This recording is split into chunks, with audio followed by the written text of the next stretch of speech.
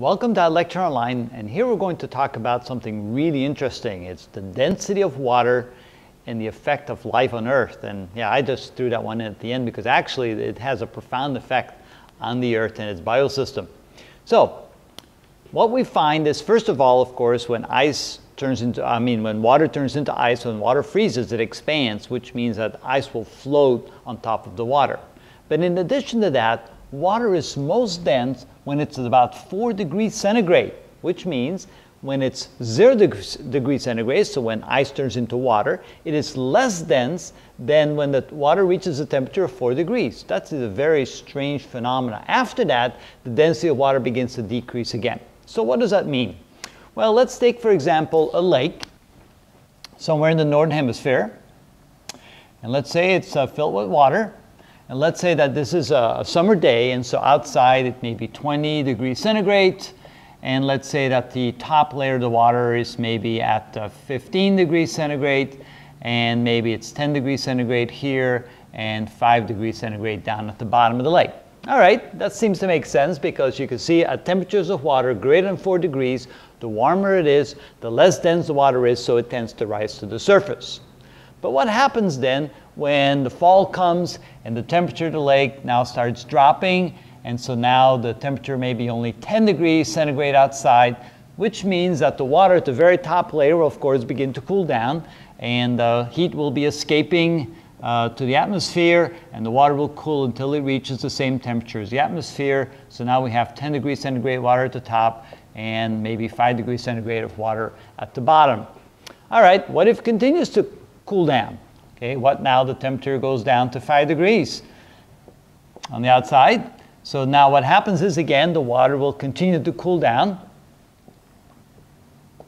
But what happens now is, as the water becomes colder than the layers underneath it, the warmer layers will rise to the top because they're less dense, and the colder layers will sink to the bottom because they're more dense. And so what happens is the 10-degree water will slowly become 5-degree water. It will come down. The warm water will then rise to the top, and eventually all of the water will reach a temperature of 5 degrees centigrade. Okay? What if it continues to cool down? What if wintertime arrives and now the water, or I should say the air outside, becomes 0 degrees centigrade? Now, of course, we have the water being 5 degrees centigrade everywhere, but what happens here, the water here will then go to 4 degrees centigrade. And when it does, from 5 to 4, it becomes heavier than the 5 degrees centigrade water. The 5 degrees centigrade water will rise to the top, and there'll be like a circulation of water until all of the water had reached 4 degrees centigrade, because if it's 4 degrees centigrade, it will rise to the bottom. And let me illustrate that here. So we have 0 degrees centigrade air at the top, the water underneath becomes 4 degrees centigrade, and we have 5 degrees centigrade water here, which will rise to the top, and then we have 4 degrees centigrade water, which will rise to the bottom, and slowly and surely all the water will reach a temperature of 4 degrees centigrade until the water continues to cool down. So we have 0 degrees centigrade outside, and so what happens now is we end up with 3 degrees centigrade water there. This is 4 degrees centigrade, 4 degrees centigrade. And what happens now? Well, because of the unique property of water, that circulation stops.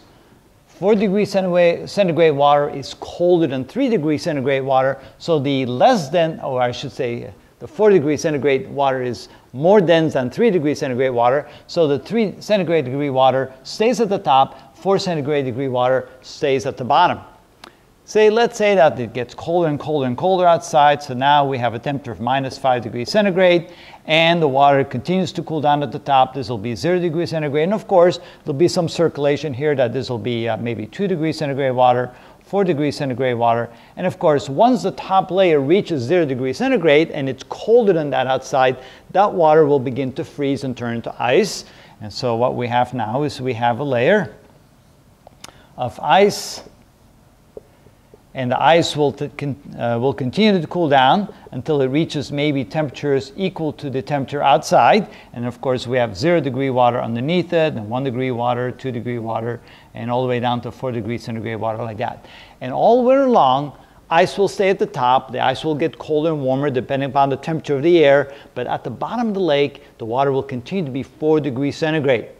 And Water will not be circulating around because colder water is less dense than warm water, so it'll continue to be separated, and water is a very poor conductor of heat, and so all winter long, water will stay like that at the bottom of the lake. Now, of course, the lake is not very deep. The water may be not quite 4 degrees centigrade at the bottom. Same kind of thing happens in the oceans, and the water at the very bottom of the oceans tend to be around 4 degrees centigrade and warmer on top, except maybe in the Arctic regions. But this is the unique property of ice. Now, what would happen if that wasn't the case? Well, what would happen if this water was a normal substance, like 99.9% of all other substances in the universe, and it got to be really cold outside, let's say minus 5 degrees centigrade, and ice would be forming at the top. Normally, frozen substances are more dense than the non-frozen substances, and ice would sink to the bottom, and water would sink to the top. And if you had 4 degree water at the bottom, it would rise to the top, ice would sink to the bottom, and slowly but surely, the whole lake would fill full of ice at the bottom as the frozen ice sinks to the bottom, and warmer water rises to the top, and eventually the entire body of water would become completely frozen. Now, what would happen in the springtime? Well, in the springtime it would get warmer, so maybe the temperature would go up to 10 degrees centigrade. It would melt the ice at the top, so this would become water, and it would slowly rise in temperature to maybe 5 degrees centigrade, but this would still be a block of ice, and if ice was more dense on water, it would never rise to the surface. It couldn't get very much heat from above. It would remain frozen. And you can see that in the northern hemisphere and far down in south in the southern hemisphere, all bodies of water, oceans, lakes, and everything would fill up with ice and would just have a thin layer of water in the summer and would completely be frozen solid in the wintertime. A very different picture than what actually happens because of that density of water. So, interestingly enough, water has this very interesting property, and because of that, life on Earth is very possible. Again, without it, it would be a very different situation.